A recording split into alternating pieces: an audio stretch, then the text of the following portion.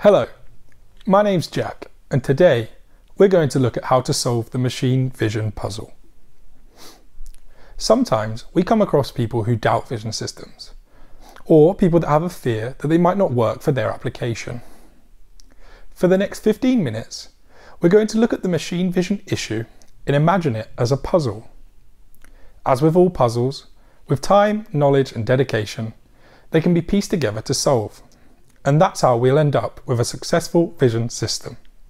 Vision systems have been around for a long time. You can see here one of the first vision systems ever developed. This is looking back 50 years ago now, and as you can imagine, it was incredibly expensive, extremely large, and terribly slow. If we think about all the incremental changes in technology that have happened since then, it's quite incredible really. To think that the power and abilities in vision systems have increased so much to the extent of being able to do all of that within a smart camera, such as the one that you can see here, that could literally be held within my hands. We are at the point now which we can say there are millions of systems deployed all over the world. This is now proven technology that has evolved over 50 years at a rapid pace. If we use the rotten apple analogy here, yes, there are some bad apples within vision. However, just because a system fails every now and then, this does not mean that all vision systems are bad. And there are always reasons why those systems didn't quite make the grade. So, let's get into the real substance of this presentation and try to answer, why do vision systems fail? As mentioned, we're going to break this down into 7 pieces of a puzzle. Not all of these pieces are technical, but they are all vital for a working system. Let's take a look at these one by one. The starting point here is software, and in particular algorithms, which are the brains of any vision system. There are several of these algorithms that exist depending on what your application needs to do. It's important that the correct algorithm is used for the correct application. I'm going to run through 3 of the most commonly used ones in vision systems today. Pattern matching. Pattern matching can locate a part or an object in a field of view and verify whether it's there or not. It can help guide robots, and it can detect if all pieces of a larger part are present. The images towards the left-hand side, the T and the L shapes, could be picked and placed by a robot. And on the right-hand side we can see some semiconductors. And we might want to know whether those pads are present or not. There are 2 traditional types of pattern matching, geometric and correlation, which is also known as normalized grayscale correlation.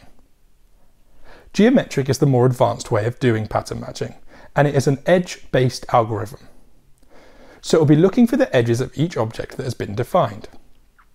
The advantages of this are that we can do part location when the parts are scaled, rotated or displaced, meaning a 50% increase or decrease in size will still be detected, and rotated parts can be detected with minimal additional CPU usage, as it's done intrinsically as part of the program. As it's looking for edges, changes in light can also be dealt with. Correlation is looking more simplistically at pixel value, so the pattern is detected by the matching of those pixel values. It's an extremely fast and efficient algorithm, but it's not so good with lighting changes, as this could cause the part not to be detected. Rotated and translated matches will work, but others might not, meaning it's slightly less robust. But the general rule here is, if grayscale pattern matching works, then use it. This would mean you wouldn't have to pay for more expensive licenses or computational power. However, if your application has those restrictions, then you would have to move up to geometric.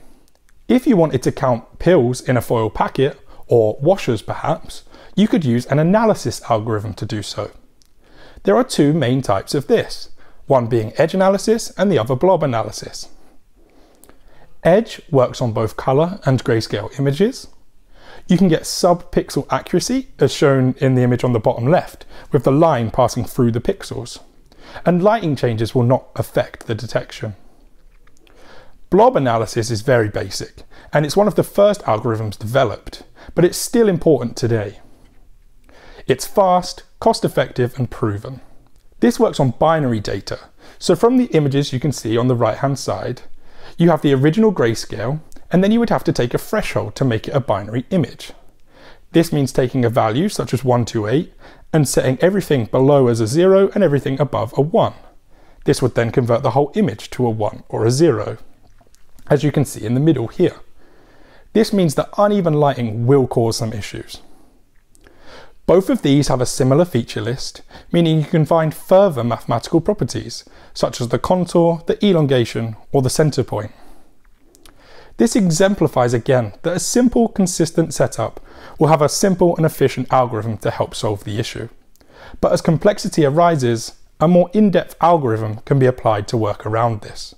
Here, we are looking at character recognition and verification. Inkjet printing is often used on the side of food and beverage products, and an example of this can be seen on the screen. For the human eye, it's very easily read. However, for a machine, this isn't so easy. With the varying background, the gaps, the lighting changes, and a lot of other factors inhibiting its ability. Traditional character verification programs use a pre-processing step to join the dots to be able to read these characters, which you can see starting to happen in the middle line. As you can also see, this is starting to cause issues. The 8 and the 3 are beginning to merge together, but the 0 at the end is still not a continuous character, meaning it's unable to be read. To make that into a continuous character, you would need to continue with the merging process and you would end up with the bottom line. This is all merged together and equally unable to be verified or read by traditional methods. This is where you would need a more advanced algorithm yet again. An algorithm such as Shor.OCR, which is Matrox's patented algorithm. This moves away from traditional merging of the dots, and it analyzes each dot as an individual. It can deal with text being stretched, rotated, italicized, it can deal with different fonts and lighting variations. The point being made here is that for extreme complicated scenarios, specific advanced algorithms might be required to help deal with it. Complexity.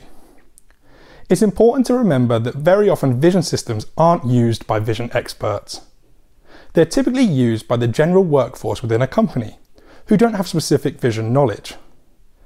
Therefore, in order for a vision system to be utilised successfully, it has to be easy to understand and to use.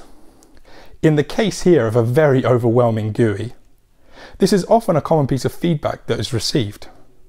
They must be easy to understand, and the information that's being outputted must be easily recognisable. To provide an example of a clean, easy to understand interface, here we can see Matrox's Shor.OCR again, with clear indication items that have passed or failed with simple feedback. This example is also based around HTML5, so it's easily accessible from a web browser and very easy to follow. If we were to look at a more real-life example, this is what we here at Clearview Imaging call Vision Box, and it shows the display that's generated for the operator. This is typically used by automotive part manufacturers, so as you can see in this example, we're looking at a radiator. You can see the master image being displayed at 0.5, with the inspected image below at 0.6. 0.7 shows a clear indication of the pass or fail status of the inspected part, whilst the previous inspections are displayed below. All of which is initiated using the 0.10 trigger button. What is shown here is there is no overload of boxes and information. The important parts are displayed so that the operator can have immediate and simple access to all that's required, without confusion. Here is the display when a part fails. The fail indicator is clear at 0.11. At 0.12, where the inspected part image is displayed, a red box appears to outline where the part has failed. Flexibility. Another piece of feedback that the world of vision often receives is regarding the setup and then any ongoing changes or maintenance that needs to be applied to the system. Often, the original vision experts will have to be called out to adjust or update something that could very well just be a menial task. This is where consideration of how you build your vision systems comes in, and what programs you use to build it also. This is where it's worth considering a program such as Matrox Design Assistant, which is a flowchart-based machine vision software. Depending on your skill level and whether you have the time, you might want to build the vision system yourself, or you could get a vision expert to do so. But once the system has been deployed, during a handover period, you can be taught how to make changes and edit the flowchart. This is because there is no coding involved here. It's blocks of a flowchart that make this vision system, which shouldn't be too intimidating. Setup. The setup must be done correctly and isn't something that can be rushed when creating a vision system. When the software side of things is completed, it's crucial to remember that vision systems often have contact with production areas. Therefore, all hardware, sensors, cameras, illumination, cables, everything has to be well placed and well connected, so that the cameras can trigger properly from the correct positions to give the vision system the best chance of performing well. Additionally, within the setup of your vision system, it's important to verify the type of I/O that it's using. With polling I/O, the state of the system is checked periodically.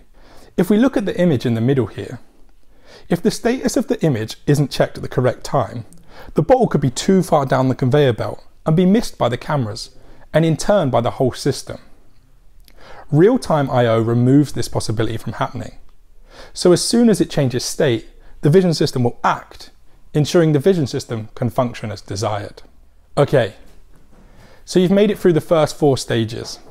You have your algorithms, it's all set up, it's understandable and it's manageable. But your system still might fail. Why? Sometimes within a manufacturing environment, the vision system has been pushed for by an engineering team, but not so much by the production team working on the floor. Resistance is often seen against vision systems as it's seen as a competitor for those jobs. A reluctance to work with a system can see those systems, not utilized properly, switched off, or even potentially damaged. This is where, as a company installing a vision system, it's important to get that buy-in sentiment, that the vision system is there to assist, and it needs to be accepted from top to bottom within the company. Cost. Cost is always a key contributor. Fully installed vision systems could be from as low as £10,000, potentially less, but equally they could be up to hundreds of thousands of pounds. It's important to analyse this beforehand and make sure things like return on investment are calculated prior. Looking at how much it costs you to produce the products, how much failures then cost you, so that open discussions can take place with the vision system company, so that your expectations are clear up front, ensuring that cost targets can be met and that this isn't an inhibitor to the project. Lastly, it's important to remember that not everyone has the knowledge to create these vision systems. Knowledge can of course be passed on and taught, with lots of courses available both online and in person these days, but it requires the time and dedication to gain. If this isn't something that you can dedicate your time to, then this is where we, as machine vision experts, can help.